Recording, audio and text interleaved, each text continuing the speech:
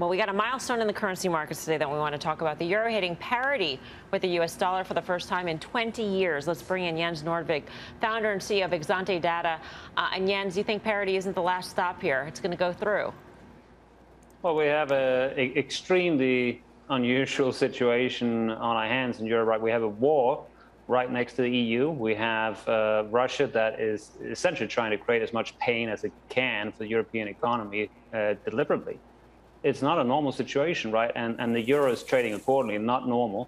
It's 20 years ago since we were here last time. Last time it was because some very special capital flows. This time around, there's a very fundamental reasons why we're here. So there's not really any good reason to fade it unless we see something new on the energy front. Jens, it's Tim. How about the dollar-yen component of the dollar's move? Because BOJ's been missing in action, claiming they see zero inflation there. And while the dollar basket is certainly 60% euro, the move in dollar-yen has been extreme. I'm just curious if you think that's going to give ground. Yeah, so if you look at this year, initially, the dollar was strong because the Fed was hawkish and a lot of currencies that were very sensitive to Fed policy moved a lot, such as dollar-yen. In the last couple of weeks, we've started to see something different. Dollar-yen is starting to stabilize a little bit. And what you're seeing is that it's the growth-sensitive currencies, especially some EM currencies, that are taking a major, major hit. So we're in a transition phase. The dollar has been strong through both phases, but it's strong against different currencies. And we're having something that smells a bit like an EM currency crisis now, really for the first time in a long time.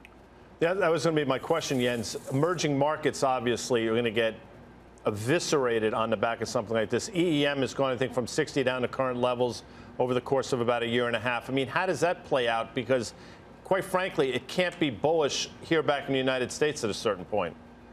Yeah, so I think what worries me about this cycle, right, is that normally when we have significant pressure on asset prices, we have somebody is going to come in and help, right?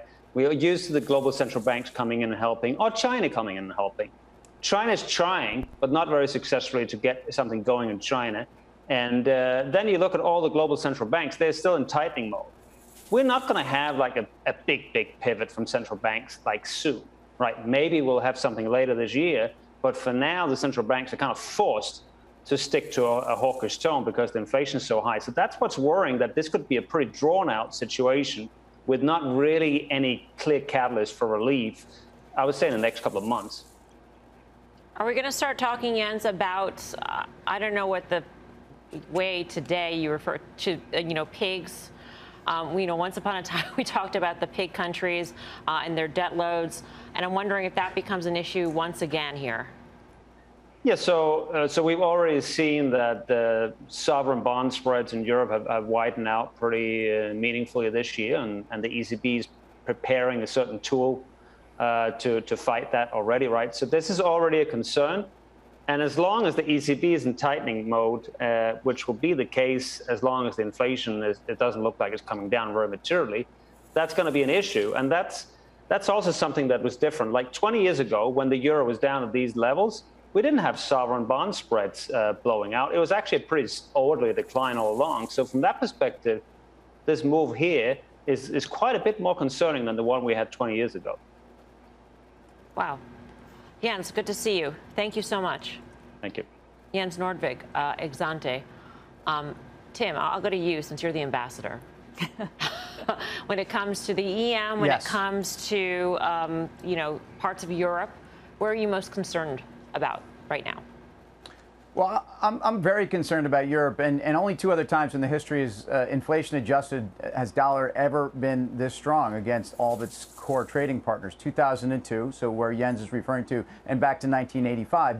But those are moments when something was breaking, and so we're at a place here where the dollar is going to force pain. And although a lot of EM currencies had made adjustments and they are floating freely and have not been afraid to already revalue multiple times in the last 5 years. I mean, look at the Mexican peso. peso. Look at levels on the Brazilian real. Look at, forget the Russian ruble. Look at the Turkish lira. I mean, these are conditions where we've seen this over the last 4 or 5 years. But there's no question to me, Europe's pain is something we're just getting going. And we talk so much about the currency translation into this earnings season, but we forget about the EU as the second largest economic zone in the world, and the impact on multinationals and what it means. And again, I think we are going to hear this from pharma companies. I think we are going to hear this from companies who rely on Europe, not just because of the currency dynamic. So these are extreme levels on the dollar. 2 other times in history, inflation adjusted, you should be concerned. And yes, as an EM guy, I don't think this is a moment that you're ready to start buying.